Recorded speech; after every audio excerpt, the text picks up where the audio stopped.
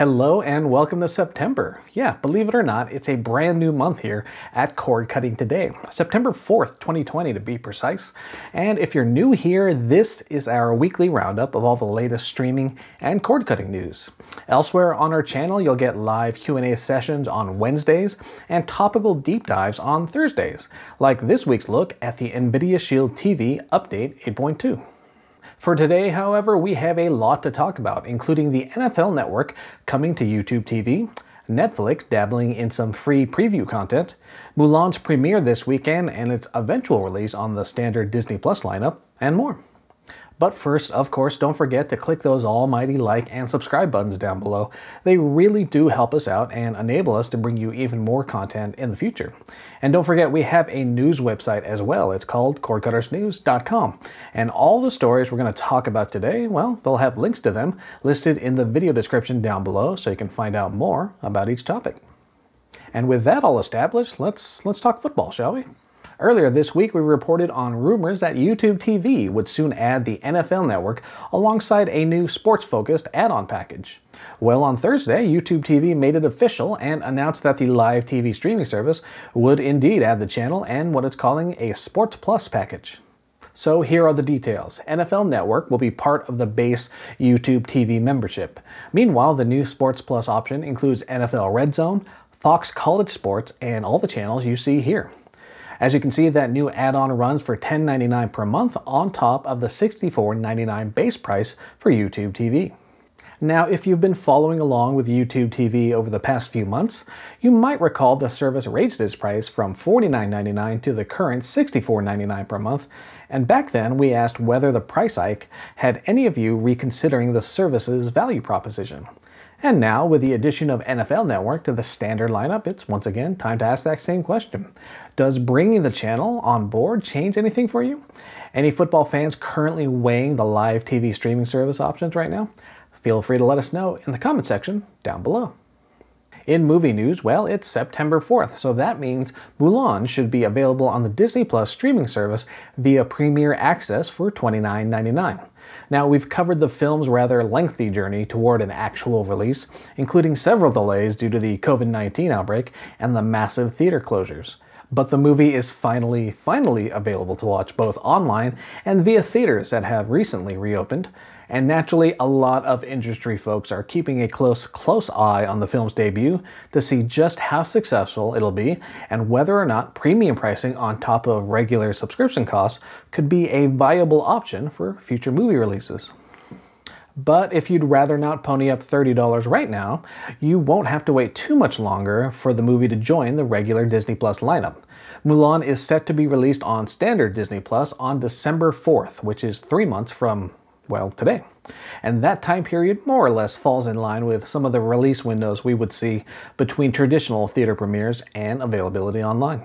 So, of course, I'm going to ask how many out there are eager to catch Disney's live-action Mulan right now, and how many are content to wait a little while longer until it's available as part of the regular Disney Plus lineup. Sound off in the comment section down below. In other Disney Plus news, the streaming service announced more details about Season 2 of its smash hit The Mandalorian. Now, we've been waiting for news on when we could expect that second season to drop, and this week, Disney shared that the show will return with new episodes starting just before Halloween, on Friday, October 30th. Now, just like with Season 1, Disney is opting for a more traditional TV show release schedule, so you can expect new episodes to drop on a weekly basis starting on that Friday, October 30th date. Unsurprisingly, Disney hasn't shared a whole lot of details about stories or specific plot points, but we do know of some notable guest stars lining up for Season 2. And that includes Tamora Morrison, who played Jango Fett in the Star Wars prequel era. And we'll let you know if and when we hear of more details on the show, but for now, is anyone out there looking forward to what's next for The Mandalorian? And what do you think of the weekly episode release schedule? Would you rather have them all at once so you can binge right through them? Let us know in the comment section down below. In other streaming service news, Netflix launched a new free section that doesn't require a login or account. The new free section includes some of Netflix's in-house content, like episodes of Stranger Things, original movies like Bird Box, and reality series like Love Island. According to Netflix's support page, you can get to the free section via computer browser or Android devices, but iOS devices aren't supported just yet. The company also says the selection of free movies and shows should change over time. Of course, the main motive here is most likely less about Netflix feeling charitable and more about attracting new subscribers that have perhaps been on the fence and want to sample what's available. So it'll be interesting to see how effective this new free section will be moving forward. For now though, if you haven't signed up for Netflix, feel free to check out the free offerings and let us know if anything catches your eye. Speaking of TV shows, IMDb released a list of the top TV shows for 2020 so far. Now, typically they wait till the end of the year to release this kind of list, but apparently we've all done so much streaming while we've stayed at home during the pandemic that they felt it was worth doing an early look. So as far as top overall TV shows go this year, here's the list based on IMDb user ratings. You'll see that the Michael Jordan Chicago Bulls documentary The Last Dance tops the list, followed by some familiar names like Last Week Tonight with John Oliver, Westworld, and Better Call Saul. Now, you might notice some of those are pretty long-running series, so if you're curious about the top new TV shows, ones that debuted this year, well, IMDb has a list for that as well. And here it is. Again, The Last Dance tops the list since it debuted earlier this year on ESPN before coming to Netflix. But we also see new shows like Apple TV Plus's Defending Jacob and Star Trek Picard on CBS All Access. Of course, that all leads me to ask you cord cutters and streamers out there, do you see anything on those lists you don't particularly agree with? Maybe you found some new favorites this year and you feel more people should be aware of them. Well, you're more than welcome to share with the rest of us down below. In satellite TV news, rumors continue to circulate about AT&T's desire to sell off DirecTV. We've reported in the past how subscriber numbers have fallen for the satellite TV provider, and it appears AT&T is looking to offload the brand to private equity investors. To recap, the company bought DirecTV about 5 years ago for a cool $49 billion, but analysts seem skeptical that AT&T could recoup its investment. In fact, the Wall Street Journal said current valuations for DirecTV hover below the $20 billion mark right now. And we've discussed potential deals and sales of DirecTV recently, including back in March when Dish's CEO Charlie Ergen called a merger of Dish and DirecTV inevitable. However, these newest rumors indicate Dish isn't part of the deal currently being discussed.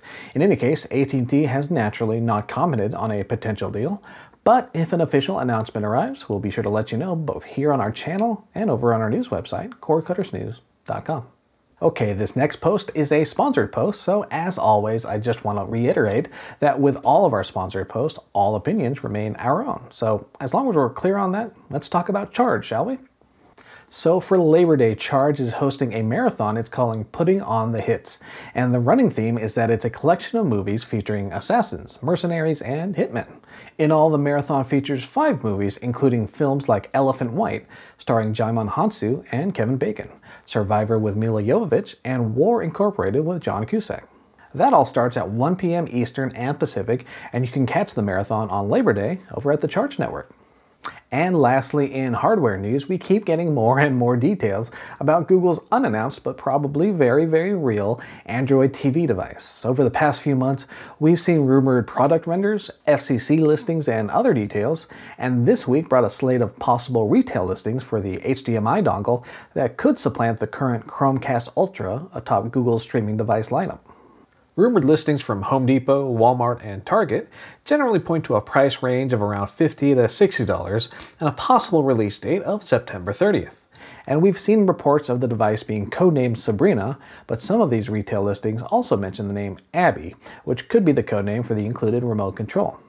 In any case, we shouldn't have too much longer to wait if that September 30th release date rumor pans out. But what about that price point? How does $50 to $60 for an Android TV powered streaming device sound to you? You know where to let us know. For reference, that's the same price range TiVo targeted with its intro pricing for the Stream 4K. That intro period has since been extended, and it'll be interesting to see how the arrival of Google's own take on Android TV devices affects rivals, so stay tuned. And that about wraps up the week that was here at Cord Cutting Today. As always, thank you all so much for tuning in, and like I said at the top, we'd love it if you subscribe to the channel. We have live Q&A sessions on Wednesday with our very own Jess, plus topical deep dives every Thursday. And of course, don't forget, we have a news website too. It's called cordcuttersnews.com. For now though, my name's Phil Palermo. Thanks again for tuning in, and I hope you all have a wonderful and safe Labor Day weekend. Happy streaming. Take care.